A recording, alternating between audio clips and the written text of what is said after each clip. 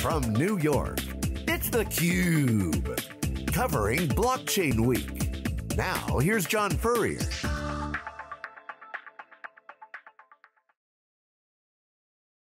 Hello and welcome back. This is the exclusive coverage from theCUBE. I'm John Furrier, the co-host. We're here in New York City for special on-the-ground coverage. We go out where all the action is. It's happening here in New York City for Blockchain Week New York, hashtag Blockchain Week NY, of course, Consensus 2018, and a variety of other events happening all over the place. We got Decentral having a big boat event here, tons of events from Hollywood. We got New York money, we got Hollywood money, we got nerd money. It's money everywhere, and of course, great deals are happening. And I'm here with two friends who have done a deal. Al Burgio is the CEO of Digital Bits, co-founder, and Nithin Eapen, who's the partner at Arcadia Crypto Ventures.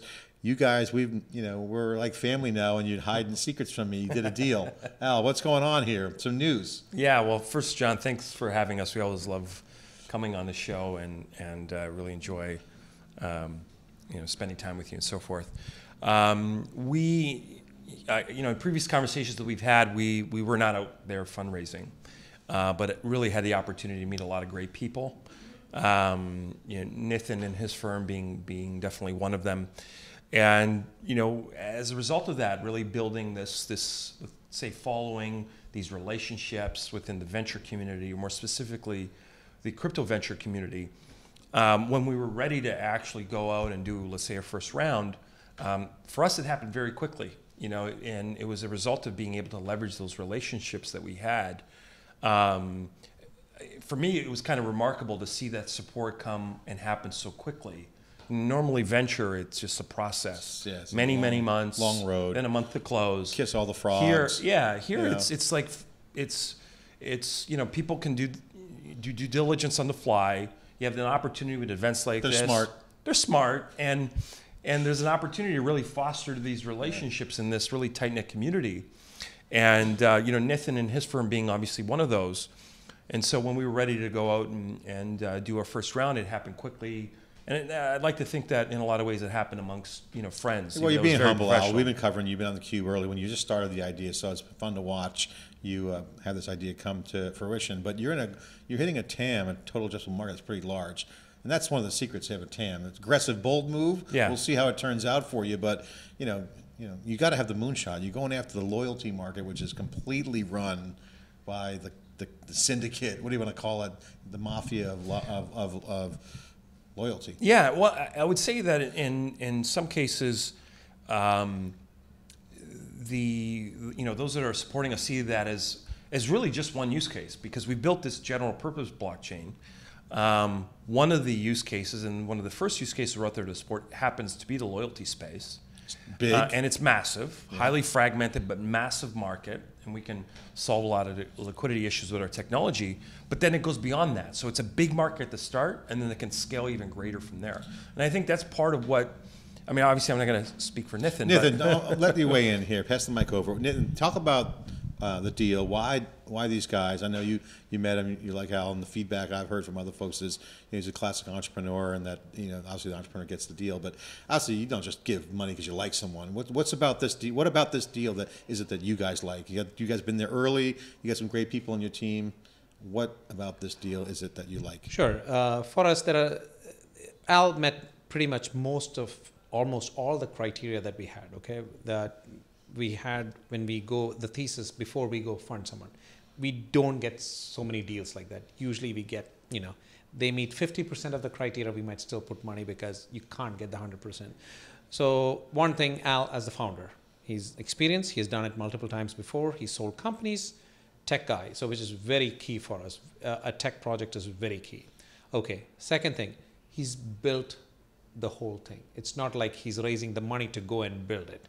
He built it, now he's raising money to go for go-to-market strategies, which makes sense, okay? He's shown it and we tested it out, so we were completely blown away.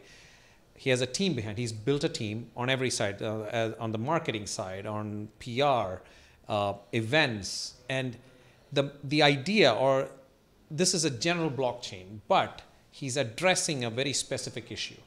It is a real problem.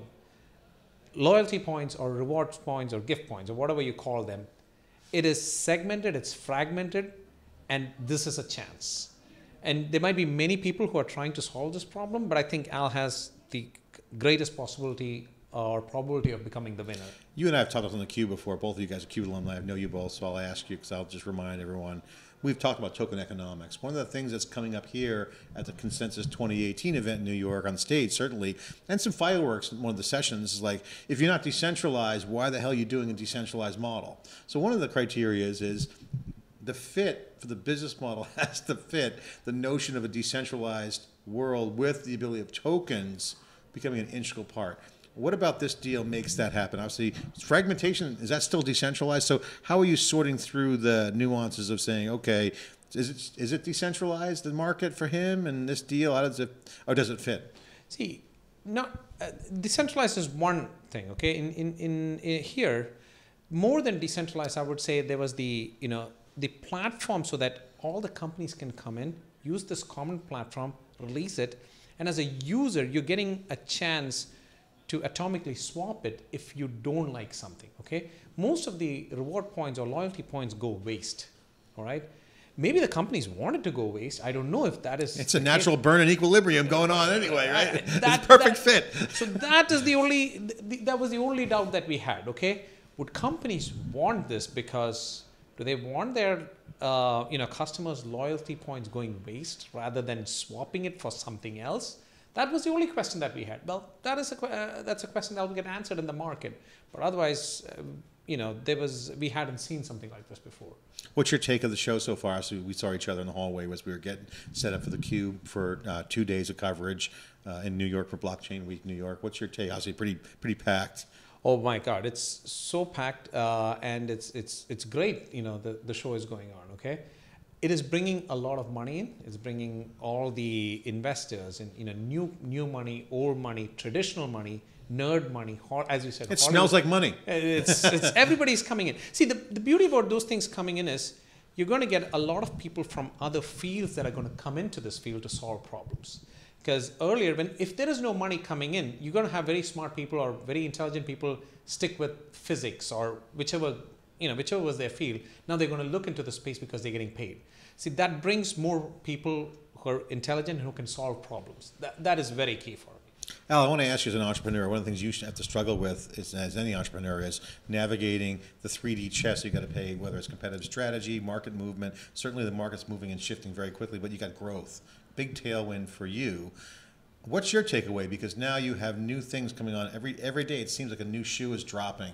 SEC's, firing a warning on utility tokens. Security tokens are now coming online, but that looks very promising. And then ecosystems become super important. You guys just announced news yesterday or this morning around the ecosystem. Yeah, tomorrow we had some news today, but we have more tomorrow. Yeah. Well, talk about the news. Yeah. So we have a multi-tiered go-to-market strategy. Obviously in the loyalty space, and again, I want to emphasize it's just one use case, but it's a massive one. You have brands, the enterprise, and many of those enterprises or brands may operate their loyalty program internally in terms of like back office systems. In some cases, they're outsourcing that to a SaaS provider, some application provider that's kind of hidden in the background. But let's just say like Hilton. I use Hilton. That's the location for the event. But Hilton, you have this user experience using this app, but maybe that technology, the SaaS application that's powering that is actually not Hilton technology. And so let's just say there's 30 million people in the Hilton program, and then maybe 30 million on the Marriott coexisting on some SaaS application. And so that's another important category for us, the SaaS providers and so forth, supporting that industry. And then last but not least, today, whether enterprise or SaaS company, they're in many cases not touching their own hardware, right? They're using the cloud. And so they're outsourcing. Yeah, they're outsourcing. So back end. And so you have managed cloud providers. So what does it mean for the market? I don't understand. I'm not following you. Well, I guess what I'm saying is that there needs to be a common standard across enterprise, application provider, in global cloud community. Cloud is the new hardware. And so horizontally scaling loyalties, that's what you're thinking about. Exactly. So we're basically securing partnerships at all three levels to make sure that if you want to use new technology, you want to ensure that it's widely supported across a variety of partners you may want to work with if you're an enterprise, whether software company, cloud company, and so forth. You want to be able to ensure that they can back up the truck. And so we've basically signed partnerships at all of these tiers. You're going to see news in the morning. It's late here on a Monday evening, so tomorrow 9 a.m. Major cloud company, one of the major cloud companies, and there's more to follow, making an announcement that they've joined our ecosystem partner program and supporting this open source technology in a number of different ways, which we're really excited about. You see ecosystem as a strategic move for you. Absolutely. For us, it's all about helping the consumer, but it's not about one consumer at a time for us. It's very much an enterprise play. It's one enterprise at a time. And with each enterprise, we basically add to the ecosystem millions, if not tens of millions, of consumers instantly. Nithin, I want to ask you a question because what he just brought up is interesting to me as well as a new thing. It's not new, but it's new to the crypto world, new to the analog world. That's not in the tech field. Tech business, we all know about global system integrators. We know about ecosystems. We know the value of developer programs and community, all those things, check, check, check. Mm-hmm. But no, those things are coming to new markets. People have never seen an ecosystem play before. So it's kind of not new, it's new for some people. It's competitive advantage opportunity. True, it is. See, the whole thing is so new that you can't even define it at this point. It's very hard to define. It's like, see, as an example, I would say, none of us thought that when the iPhone came, there would be a $60 billion taxi sharing economy that comes out of it, right? Same thing. Blockchain comes, we just don't know.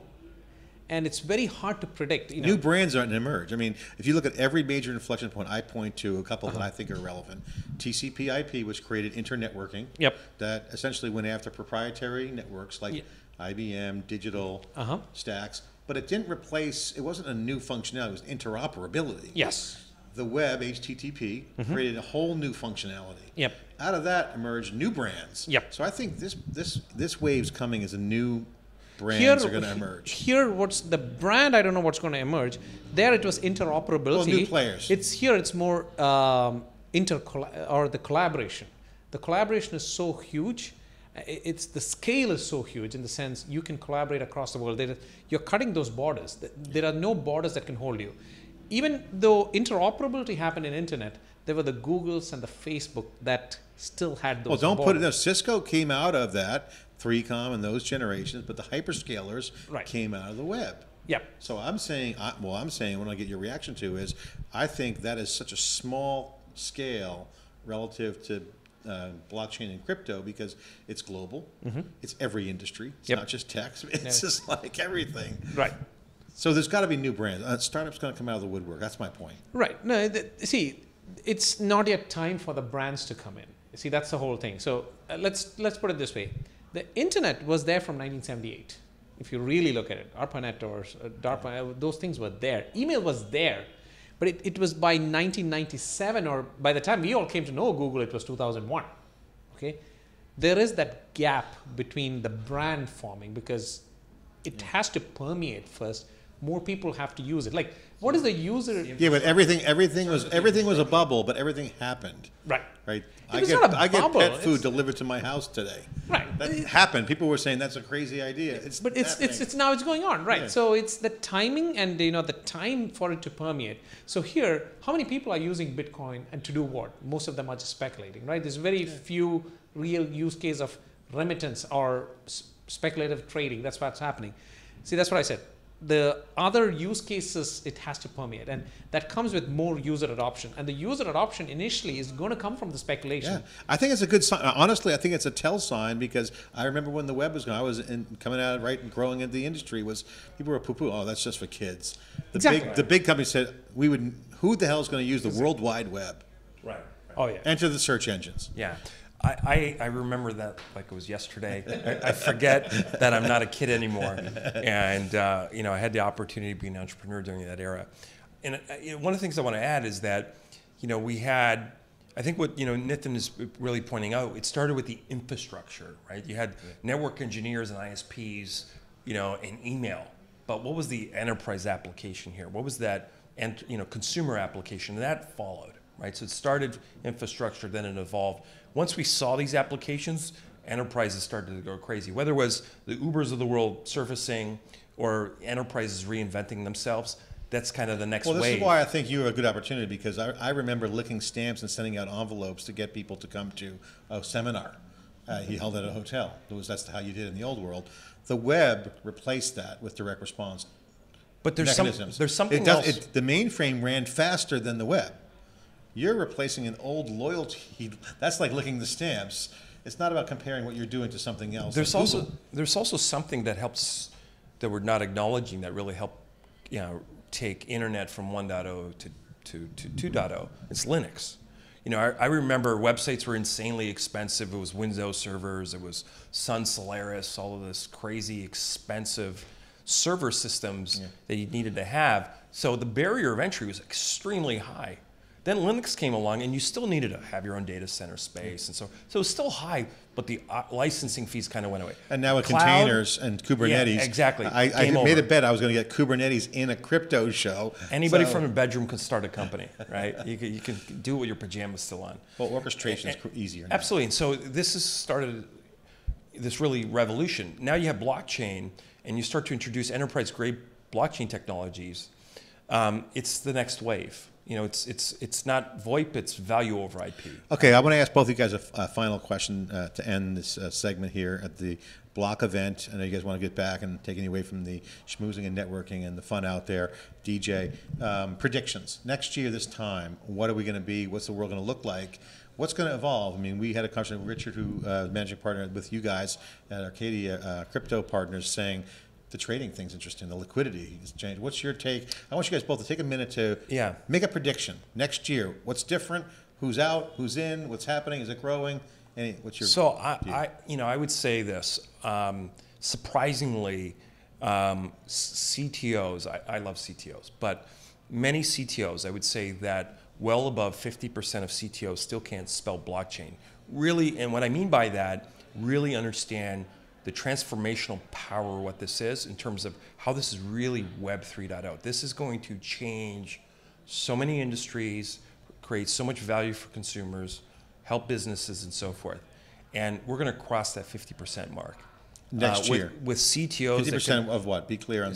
Basically, we're going, in terms of the net that blockchain is going to capture, and really enterprises, and not just enterprises, service providers, so 50% of the mind share or 50% of projects? Yeah, no, I'm talking, it's people aren't going to be saying, oh, blockchain, isn't that Bitcoin? They're going to really understand, and they're going to understand that impact. And over the course of the next 12 months, we're going to see that. And it starts, obviously, in many cases with the CIO, CTO of many companies. There are definitely a lot of CIOs and CTOs on the forefront of innovation that get it. But what I'm saying is that more than 50% don't. So you're very busy in doing what they're doing today, and it hasn't hit them yet. Okay, to recap, you're saying by next year, 50% of CTOs or CTO equivalents will have a clear understanding of what blockchain is and what it can do. Absolutely. Within your prediction next year, this time, what's different, what's new, what's the prediction? So one of the key things that I think is going to happen is there's going to be a lot more training and knowledge that's going to spread out so that a lot more people understand, what blockchain is and what Bitcoin is. Even now, as Al said, he was telling about CTOs, if the CTOs that's the state that they can't spell blockchain, imagine where the real common man is, You've got people like Jamie Dimon coming on TV and saying he doesn't like Bitcoin, but he likes blockchain. I'm like, what the heck is he saying? He likes a database? He was selling it short. Everyone knows that. He likes a database. And then you have Warren Buffett coming over there and rat poison. And this is rat poison. I'm like, my question is, does any of his funds buy gold? Do they buy gold? It's like he was telling that this is only worth as much as the next buying at a higher price. What's Warren Buffett's best tech investment? I don't know. Okay, I think he bought Apple. He started buying Apple now, right? When it reached $1,000 or it reached $1 trillion or close to that, or $750 billion. The Apple buy was 2006. If you were there, then you were good. Yeah, but he's so your prediction? Market-wise, I don't know what's going to happen. I am expecting this the crypto, the utility token or the crypto market to be at least a $6 trillion business. But it'll happen next year, definitely not. But I've been proven wrong. Like I was expecting it to happen by 2025, but when it went to 750 billion by December, well, it's not too far. You did get the prediction right in the Bahamas at Polycon 18 about the drop around the tax consequences of the people, slinging trades around, not knowing the tax consequences. Right.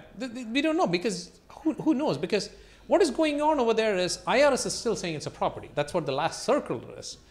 SEC is saying it is all equity, and the CFTC who's saying it's commodity. So what tax do I pay? Okay, lightning round question because I want to have one more popped in my head. The global landscape.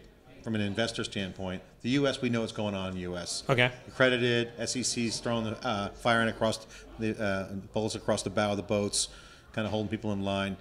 What percentage of U.S. big investors will be overseas by next year? Percentage of having deals being done, proxy deals being done outside the U.S. What percentage? It's still going to be low though. That is going to be low because I don't think the U.S. investor means the large scale of those investors would. You don't think the big funds will co-locate outside the U.S.? There will be some, but put not a number, enough. Percentage. Yeah, not percentage-wise. I think it's still going to be less than 10%. Okay, Al, your prediction? In terms of investment? Investment outside, investors saying, hey, I got money here, I want to put it out there. Outside of the United States. So just share money, not move their whole fund, but do deals from a vehicle. Do deals outside. I mean, I think I agree with Nithin. Are we throwing darts at the board here? No, so I want to clarify. There's definitely massive investment happening overseas. In some respects, probably bigger than the United States. So that's not going away. If anything, that's going to grow. But your question is, how many, in terms of U.S. entities making abroad investments, overseas investments versus just domestic? I think that trend doesn't necessarily change. You have the venture community. There are certain bigger venture funds that can have global operations because at the end of the day, they need to have global operations to be able to do that. And most venture funds aren't that massive. They don't have that infrastructure. So they're going to focus on their own backyard. So I don't necessarily think blockchain changes the venture mindset. It's just easier for them logistically to do due diligence in their own backyard and invest in those. Guys, things. Always a pleasure. Great to see you. Guys are like friends with Entourage here. Great to get the update here at Blockchain Week. When we get to Silicon Valley Week, we'll connect up again. I'm John Furrier here in New York. theCUBE's continuing coverage of crypto, decentralized applications, and blockchain, of course. We're all over it. You'll see us all over the web, all the shows. Thanks for watching.